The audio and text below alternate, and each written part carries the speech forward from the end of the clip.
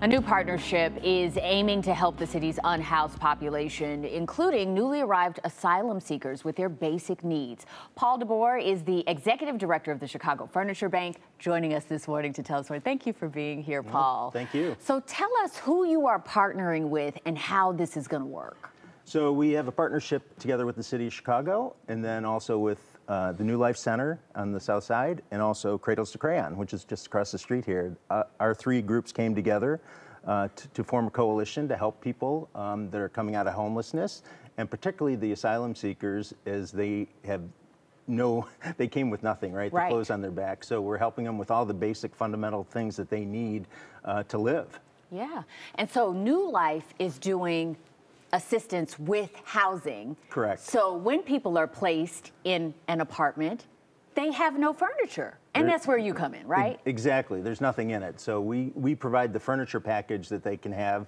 So they have beds to sleep on, they have a chair to sit in, kitchen tables, a kitchenware box, so they have plates and knives and forks, all the basics that, you know, we just kind of take for granted. Right. Yeah. And so you're in your 5th year with the Furniture Bank? The Furniture Bank's 5 years old, yes. 5 years old.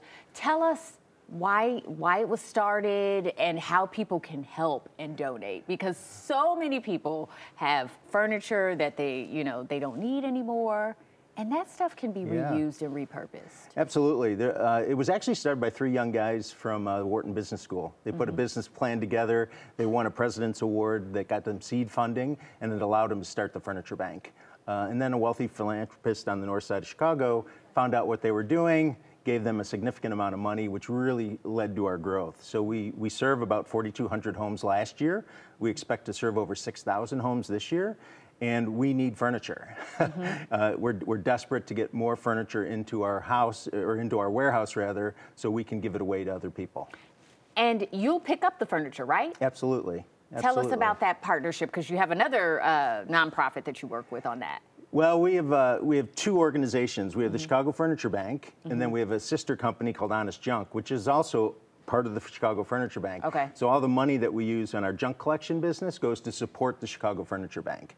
So we collect furniture, but people said, well, can you take my couch, but also all this junk in my garage? Yeah. And so we take everything, and then we try to repurpose and recycle and reuse everything we get our hands on. Paul, tell me what it is like for you to be able to work on this issue. You know, Chicago has a long-standing issue with the unhoused. Now we have 15,000 new arrivals. What does it mean to you to be able to be a part of helping them settle, get the things that they need, especially when you see that there's so many needs with people sleeping outside of police stations and in tents, et cetera?